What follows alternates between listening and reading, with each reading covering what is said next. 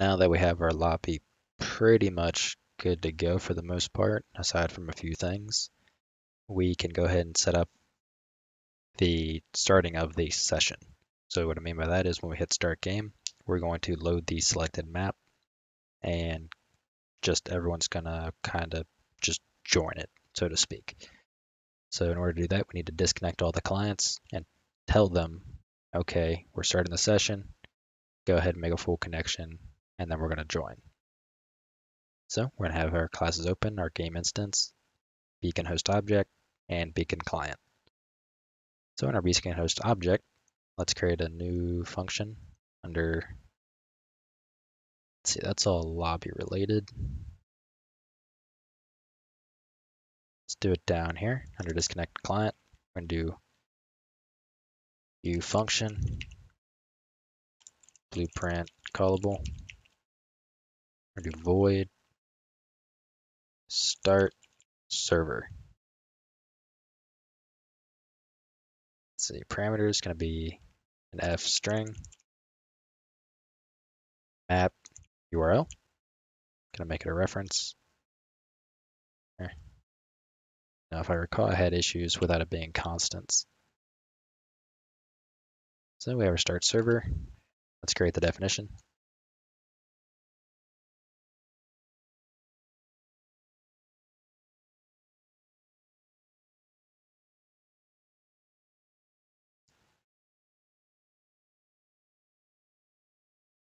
Here we are. So what we need to do here is we need to pretty much call a client RPC on all the clients, and from there we're going to disconnect them, shut down the server, and perform a server travel.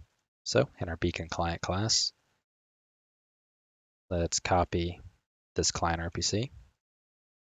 We're going to make another one. Let's call this one full connect.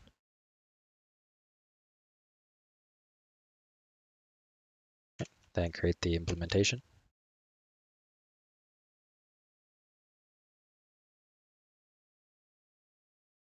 Right, and here we have it.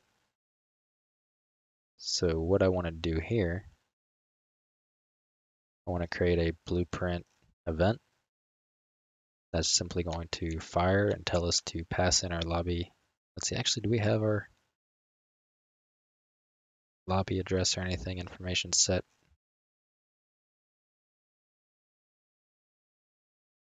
We do not.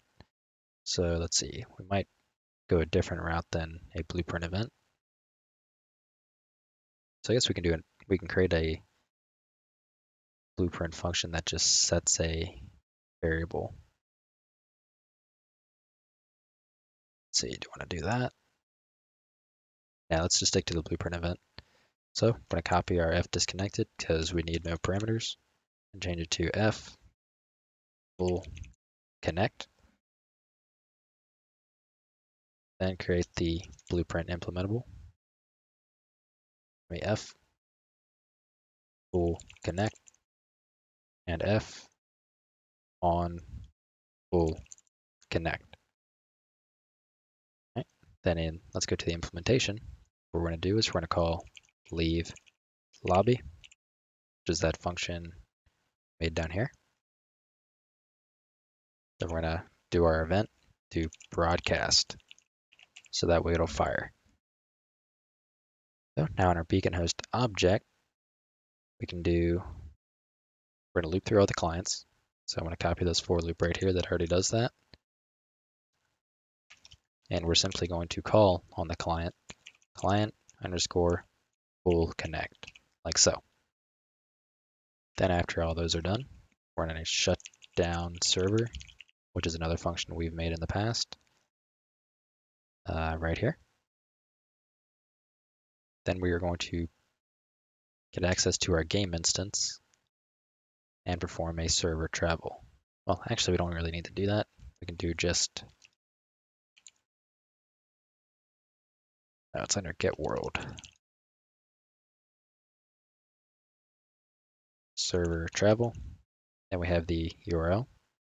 So that's going to be map URL plus question mark listen. And the next parameter, we can ignore the rest. So now that I've just thought about doing this a different way, we're going to make this f string a constant reference.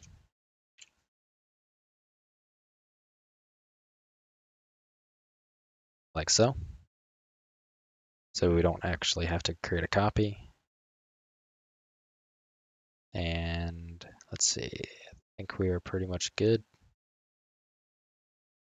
I want to create one more function in the beacon client. Let's do view function, blueprint callable. Can do void bool connect to server.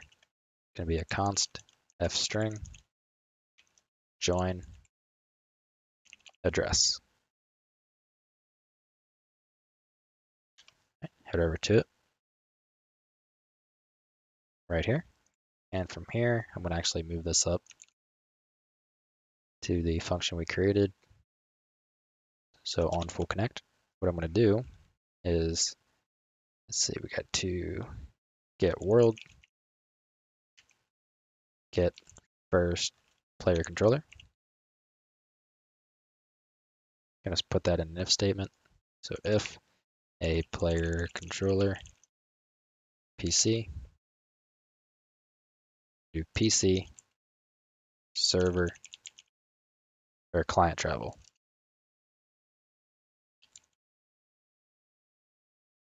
That's going to be the join address, e travel type absolute, and the other parameters we don't need to worry about. So that is blueprint callable. Yep. So let's compile. So when our on full connect event fires, we call full connect to server.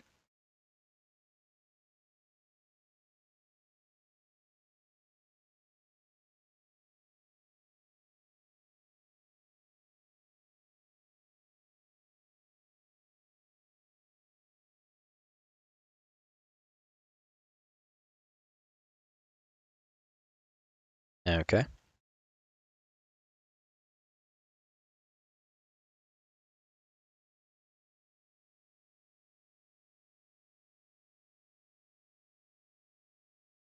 Head to our main menu. And let's get started. So go to our host, start game. Let's create an on-clicked event for that button. Let's get our host beacon.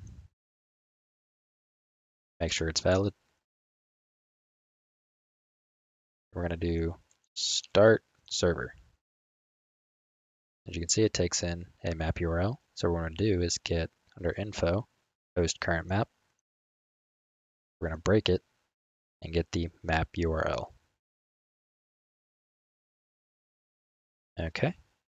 Next, what we need to do is if we, for example, in our server browser item, when we click the button, what we do is we call a function called join lobby that is on our main menu. And we look in it, we have our join address. So we want to store that. So I'm going to create a new variable, call this one join address. And it's going to be a string and under the info category. I'm simply going to set it like so.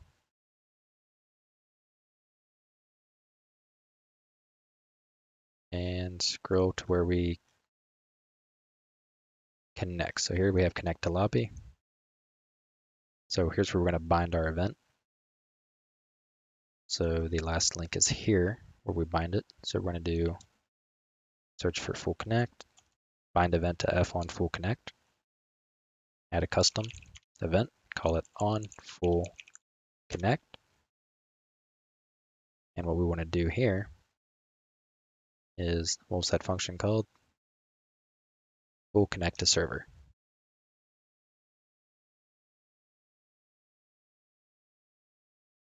And we're going to get the join address and pass it.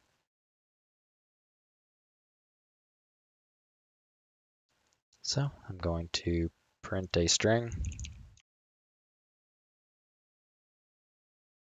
making full connection.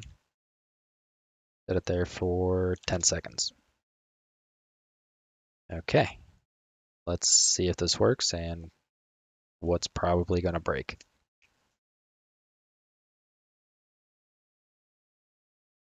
Here's the game. This one's the host. This one's the client.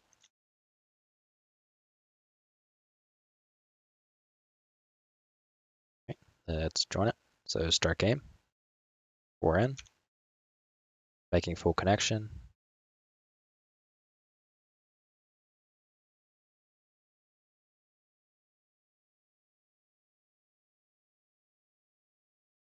Ah, that's right, we destroy it. So we need to do that before we destroy the beacon. That's something I did not take into consideration. So what I'm going to do instead of calling leave lobby, which destroys our beacon, I'm going to broadcast that event. So we'll connect.broadcast. Then I'm going to call, well, regardless, I'm going to call leave lobby. So we should be able to make the call full connect to server. And then we go ahead and destroy our beacon because it is no longer necessary.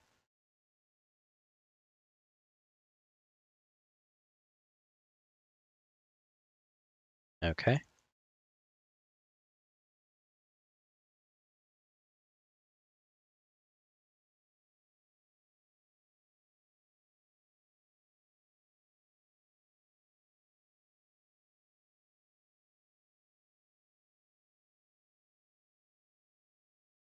Let's see, client, server.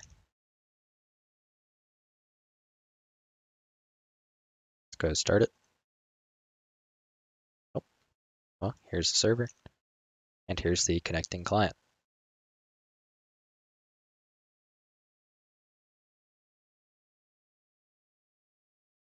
All right.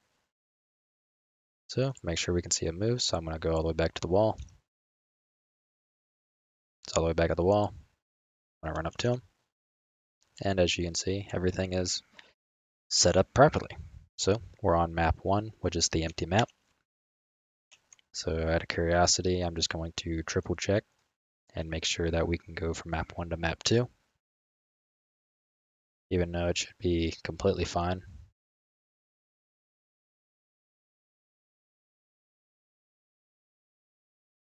Start it. Map 2 with all our objects. And here we are. So that was quite an involved process. And as you saw when I closed it a little fast. But whenever like the host leaves, for example, we get disconnected to the main menu. So I want to start it, wait for him to connect up, and Alt F4, and we left. Refresh, there's no service there, obviously. And our client beacon is pretty much, we already destroyed it. So whenever we do make the full server travel, we should not see the client, we should not see the host beacon anymore. So I want to test that real quick. I got to open up another client. I thought I opened 2.